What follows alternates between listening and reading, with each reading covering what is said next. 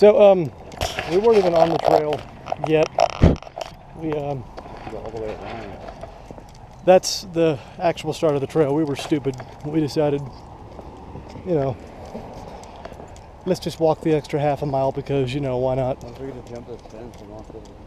Well, it says no signs of this. It says no trespassing.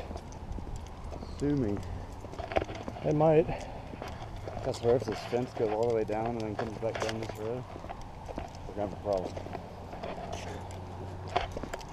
Ruh-roh. I feel like a fight out here. Sure it's not just you? Fountain. Sure it's not you? It's not. Okay.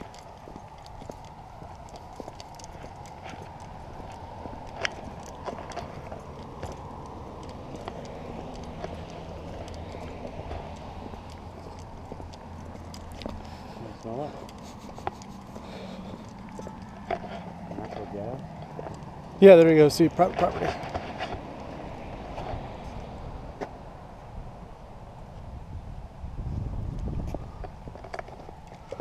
Sorry, I'm busy being a tourist.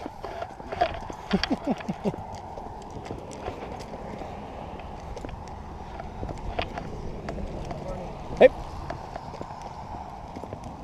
One thing I will say about the people around over here, they're all fairly friendly. We had one guy that decided to ride our ass and honk his horn at us and flip us off, but he looked kind of rednecky. I felt like he waved at you though. He flipped me off. John saw that. He flipped me off.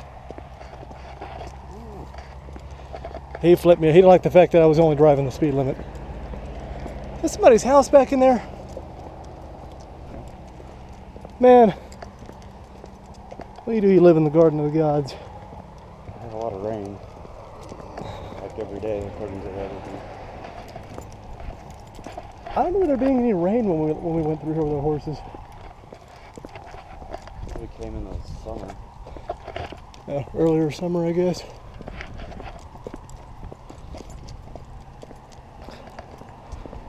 Little tree just growing out of those rocks over there and just not giving a damn about what he's supposed to do.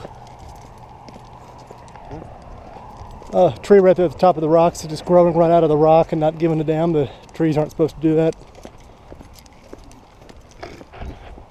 Bunch of birds.